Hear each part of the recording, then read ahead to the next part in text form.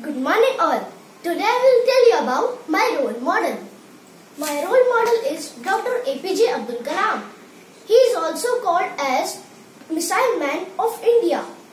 He was born on 15 October 1931 in a small village in Rameswaram in Tamil Nadu. His father was a poor boatman with 7 children. As a school student, Dr. Kalam sold newspapers to continue his education.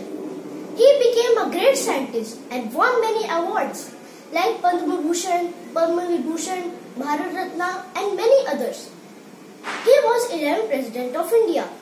He was very hardworking and honest. He said that man needs his difficulties because they are necessary to enjoy success. Its meaning is, if we get success without difficulties and hard work, then we will not value it. He is my role model because he dedicated his entire life to the country and its people, especially school children. After his retirement from the president post, he started teaching because it was his passion. He said that young generation is the future of the country. So guide them on the right path and they will lead India to greatness. I also want to become like him. Thank you.